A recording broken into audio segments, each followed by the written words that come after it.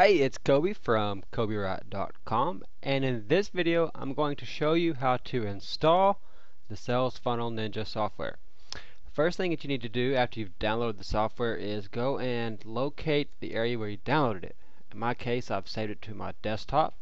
So now that I've found it, I'm just going to right click on it and choose Extract All. So I'm going to extract the zip file to my desktop, and then this is what you get after you open it up. All you have to do is double click where it's right here on the setup file, and you'll get a black screen asking you if that's what you want to do if you're a Windows user. And click yes, that's what I want to do. Now I'm simply going to follow the directions that I get here on the screen. Accept the agreement, and just follow it as we go. If you want to create a desktop icon, you can click that and click install, and there you go. Now all you have to do is click finish.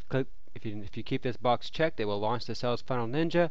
You can also click down here on your start menu and choose your all programs and browse to the Sales Funnel Ninja folder and launch it from there as well. So I'm just going to go ahead and launch it from here, and there we go. There's our software. There you go. And I'll have another video showing you how to use it if you want to watch that one. This is Coby, CobyWright.com, signing off.